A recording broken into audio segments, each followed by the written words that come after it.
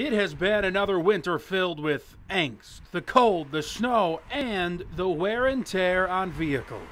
Typical when it's really cold out like it has been, we have battery issues. We replace a lot of batteries. Thermostats due to cooling systems not functioning properly, so lack of heat. There are the obvious mechanical issues to deal with, but the one that gets to everyone, the salt slowly eating away at paint and causing that unsightly rust. I got two vehicles and one's kind of beat up from the rust. So. With one of his vehicles already affected, William Reister is hoping to keep his pickup truck a bit more fresh. But he has his doubts in winters like this one. Just a lot of buildup, and I know it's going to, take a toll on it here soon. What do you do about it?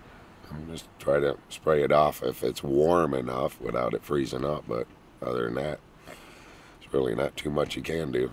And as we give way to spring and the thawing, the concern turns to those pesky craters in the road.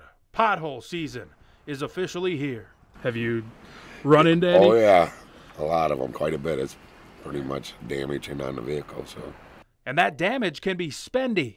Some of the wheels on the newer cars, the larger wheels, the nice chrome alloy wheels, a wheel itself can run $500 to $800 for just a wheel, then a $200 or $300 tire on top of that, and any additional suspension or steering repairs. So you could be, you could be over $1,000 pretty rapidly in a repair from a pothole issue. But hey, at least it's warming up.